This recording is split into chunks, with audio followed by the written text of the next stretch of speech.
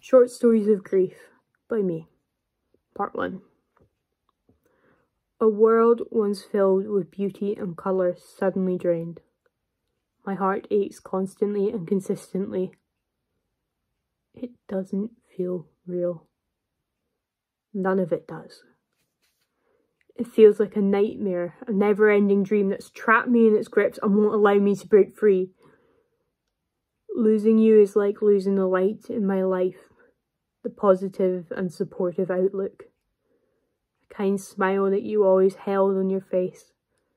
Nothing was ever too much of a burden, and nothing was ever too bad. You always saw the best in me, and always made sure I could achieve all my dreams. But I need you now. I need you to hug me and tell me it's all okay, and that it's okay to lose people, and that you'll always be there, if not physically. I need just one more day of you completely healthy so I can apologise and tell you how much I love you.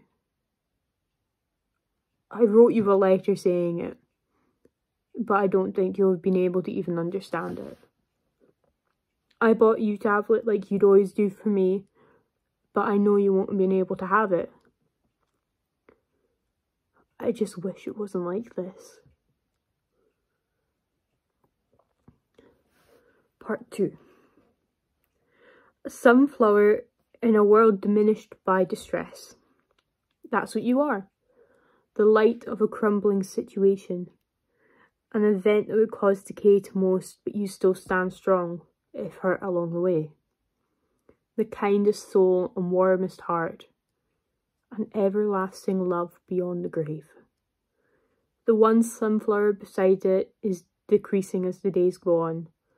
It's a matter of time before the final petal wilts away. But although the sunflower is gone, doesn't mean the other flowers aren't there to show its beauty. A bunch of poppies around the stem blowing in the wind, bluebells nearby, an abundance of colour below a bleak sky.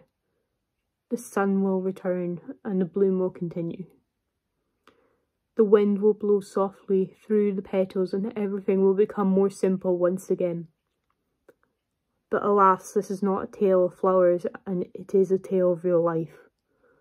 The sun may be leaving us in its human form, slowly, sadly, and painfully, but it will return to the sky and shine on over us, forever and ever. Part 3. It's 3 AM.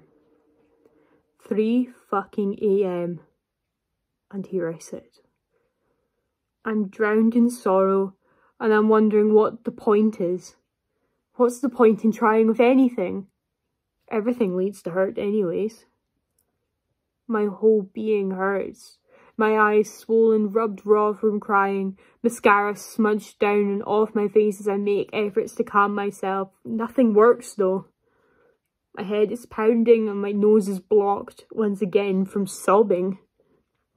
My heart used to be held in a warm cage of security and love, and sadness was only silliness with a mask on, but this is different. This is debilitating.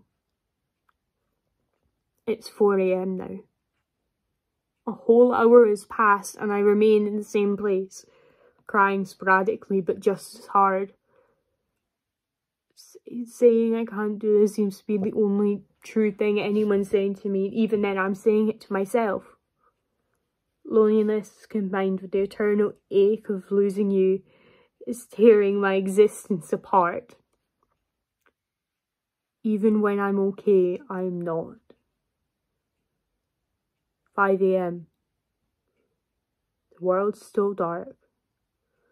The tears have stopped, but the aching continues. I just need a hug.